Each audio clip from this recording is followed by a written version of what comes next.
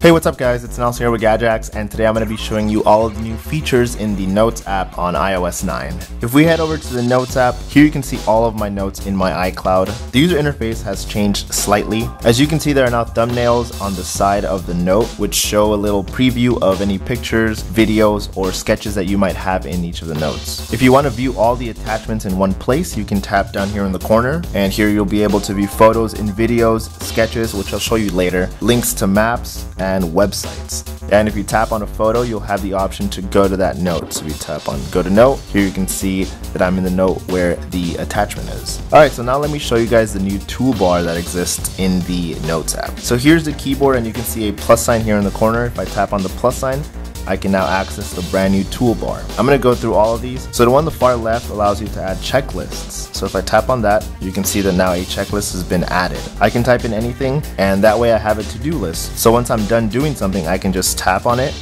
and you can see that it's checked off. So they are interactive.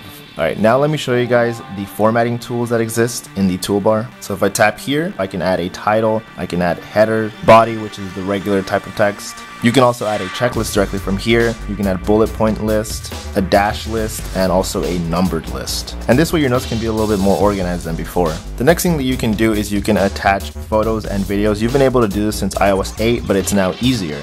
So all you do is tap on the camera icon, and you can either choose a photo from your library or take a photo or video directly from the app. If I tap on a photo, it will now be added to the Notes app. Finally, in the toolbar, you can tap on this squiggle, which allows you to add sketches to your notes. So here in the editor, I'll be able to choose from a marker, a pen, a pencil.